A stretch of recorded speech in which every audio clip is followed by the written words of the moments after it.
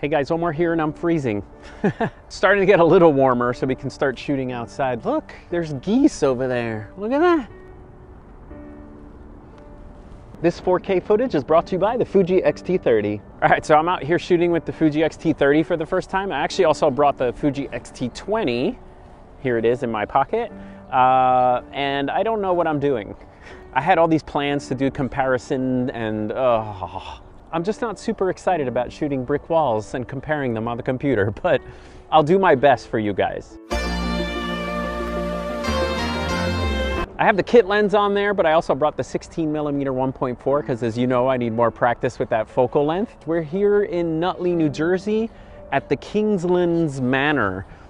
So this is in my hometown. They have this cool historic mansion thingy, and it's one of the oldest homes, and we'll just take pictures around. There's also a pretty waterfall on the other side, so let's do it.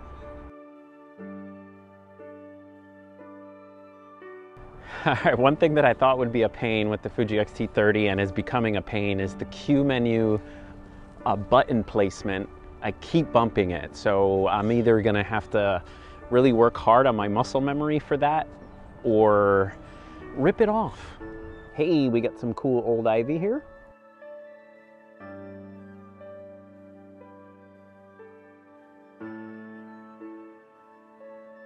All right, photo tip. I always got to give you a photo tip. So people love doing photography here. I always see a lot of photographers doing engagement sessions and family sessions, and I've done them here. And one thing you need to worry about sometimes is the color of the ground. Shooting on red brick is tough because if the light reflects off, people's skin tones are more on the red side. You go back to your computer and you don't know what's going on. I always like shooting on gray or neutral surfaces, but that's one thing that used to bug me in the beginning. I couldn't figure out why people's skin was off, and I was trying to correct the skin and I couldn't figure out why, and it was shooting on red brick where light is reflected off is really tough on skin. Photo pro tip. Look at this goose over there. Let's see how close we can get before he gets nervous. Okay, we're about this far away. Here we go, because we want to take a picture of you, goose. Maybe I should walk a little slower. Okay, good thing I've got my long lens here.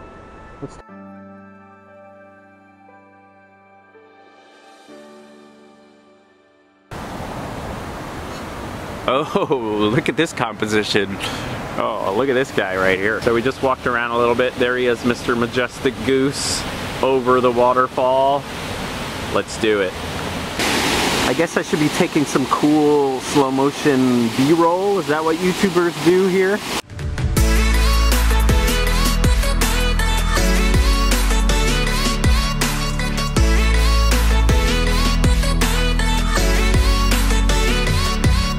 Okay, it's raining, of course, because anytime we come out to shoot, it rains.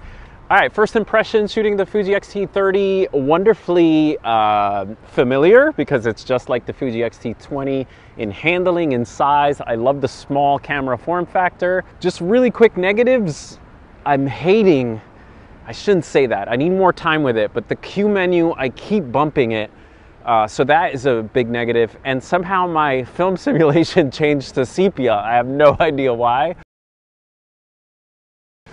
But missing the D-pad for sure, because I've set my screen to swipe to change film simulations. And same negative with all these cameras, the battery's about to die. So if I'm gone in a second, it's already flashing red.